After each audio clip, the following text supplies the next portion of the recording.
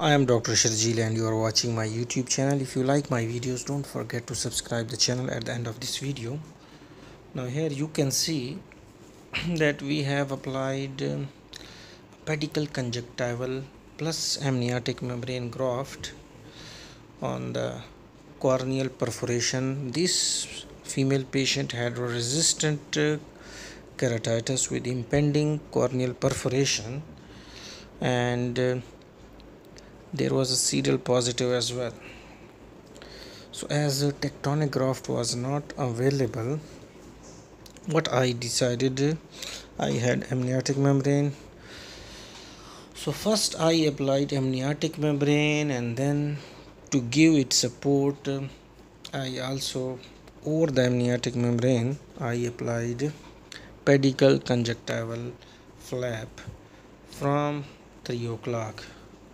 And now you can see that anterior chamber is well formed, and the ulcer is also healed and the globe is saved.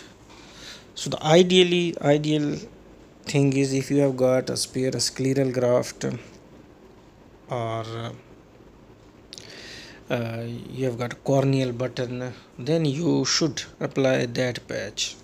Corneal button first, then a scleral button, and if you don't have these things, then you can apply amniotic membrane. But amniotic membrane alone will not patch the defect.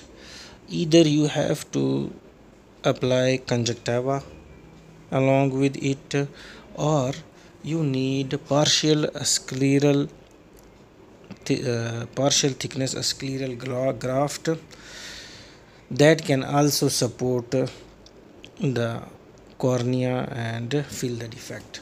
So these are all the modalities that you can try and save the globe.